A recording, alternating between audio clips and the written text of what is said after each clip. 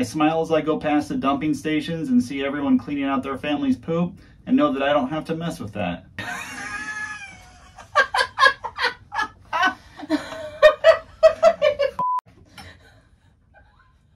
Let's try it again. Hello everyone! I thought I'd talk a little bit on my cargo trailer build and what I like and don't like and things I'd do differently if I had to do it all over again. If you haven't already checked out my cargo trailer overview video, I'll put a link right here so you can get an idea of everything I've done to it. We're here in northern Indiana. It's 2 days after Thanksgiving and it's about 33 degrees, but the cargo trailer is nice and warm. I got the propane heater on, so let's go out there and finish this thing up.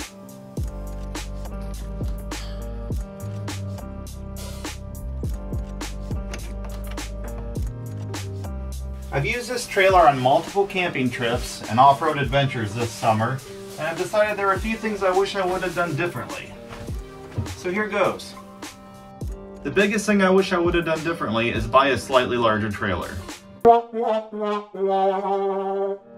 One reason I went with a smaller trailer is I live in a subdivision and I planned on parking the trailer right next to the house. I didn't want it to be an eyesore for the neighbors. We don't have an HOA, but I still didn't want to be that guy that junks his yard up with a bunch of stuff. Secondly, I wanted something easy to tow as I have a mid-sized truck, a Tacoma, and also an SUV. I've got a Highlander. The trailer weighs about 3,900 pounds with the side-by-side in it and ready to camp. 850 pounds is tongue weight, which is way too high. It's something like 22% tongue weight. We should be around 10 to 13% of the total cargo trailer weight should be the tongue weight. So I added a distribution hitch. That cost me about 850 bucks, but it seems to handle a lot better. As far as gas mileage though, this thing's awful. With the Tacoma, I usually get about 19 miles to the gallon on the highway. However, with the trailer, I'm lucky to get 10 miles to the gallon, which I guess isn't too bad, but it's not what I expected going into this.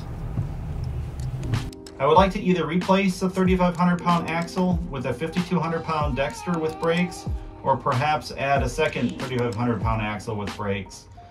This trailer would definitely benefit from brakes and actually should have it since it's over 3,000 pounds. Having said all that, I would much rather have bought a 7x14 all aluminum trailer with dual axles and brakes. That extra 2 foot would have been extremely nice to have. I could have went larger with the beds and made this build a lot more suitable for a family of 4. If you're just doing a trailer to camp in and not haul a side-by-side, this current size would be perfect. It would also be great for some dirt bikes or a smaller quad, but for a side-by-side, this could stand to be a little bit larger. Let's talk toilets. I don't think this is a crappy setup at all. Half the time I am camping at a place with modern restrooms, so we barely even use this. However, it's nice to have an option inside your trailer for when you need to use the restroom in a hurry. I smile as I go past the dumping stations and see everyone cleaning out their family's poop and know that I don't have to mess with that. Even with a cassette toilet, you have to deal with cleaning out waste. This trash bag kitty litter system works great for me and my family, and I'm very happy with it.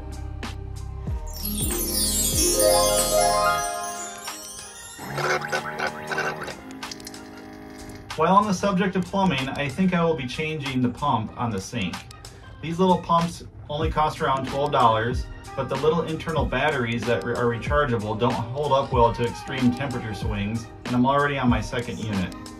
If that were to fail during a camping trip, it'd be pretty inconvenient.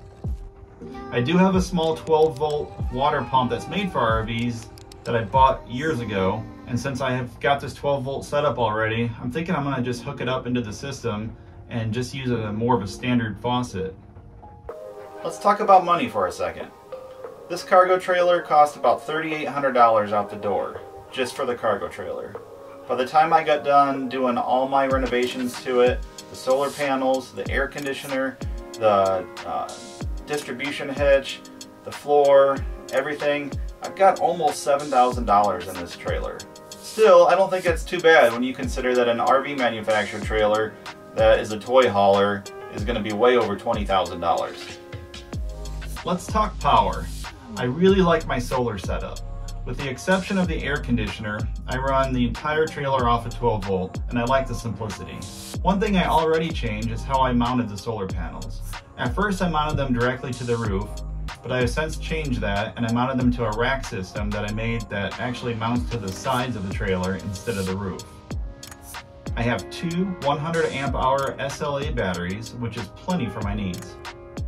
About half the time where I camp, there's electrical hookups, so I don't even use the solar. I almost wonder if my money would have been better spent buying huge lithium-ion batteries like a used Tesla car battery and just skipping the solar altogether. That would have saved a lot of headaches mounting the panels and running the electrical wires. If you're planning on being in your trailer for weeks at a time, the solar is great to have, or if you're primarily boondocking for weeks at a time, I should say. But honestly, all the camping trips I've done have been 3 nights and under, and an SLA or a lithium-ion battery charged up would have been great. About the beds. They are disco beds, which are very comfy, cozy, and break down to fit the side-by-side in. However, it is a pain to have to set these things up every time we get to camp, and then after a long weekend of riding, I have to break them all down again. I just want to go home. What I rather would have done is build beds that store up in the ceiling and just slide into place. Maybe a bed that cranks down like others have done would have been a great way to go. That way the beds would be already made and ready to sleep in as soon as you put them down into place.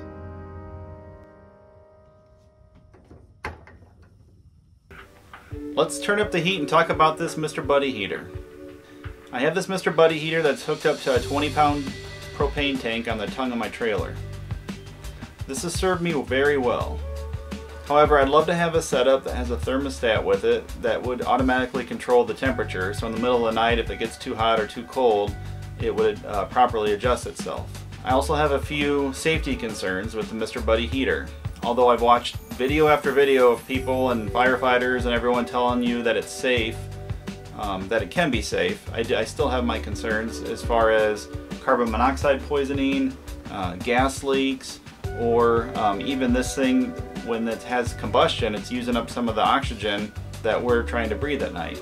Those concern me a little bit, and I think if I had to do it again and I had the money, I'd go with a Propex heating system or one of those Chinese diesel heaters that actually have the combustion outside of the trailer and it has its own air intake and exhaust.